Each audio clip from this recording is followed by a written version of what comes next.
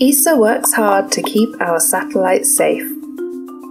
When a piece of space debris is on a possible collision course with one of our missions, an alert is raised. We receive thousands of alerts per day for our fleet of roughly 20 spacecraft.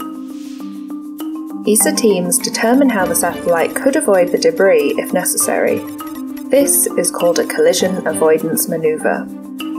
Additional observations allow the teams to better predict the probability of a collision. If it remains higher than the acceptable level, usually 1 in 10,000, the collision avoidance maneuver is performed. The satellite fires its thrusters, changing its orbit to a new one clear of this or any other known debris. The satellite's instruments are often switched off during a maneuver, which means important data can't be collected. After safely avoiding the debris, the satellite returns to its original orbit.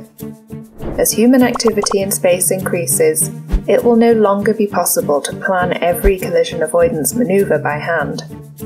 ESA is working to safeguard crucial space-based satellites and services by automating the collision avoidance process.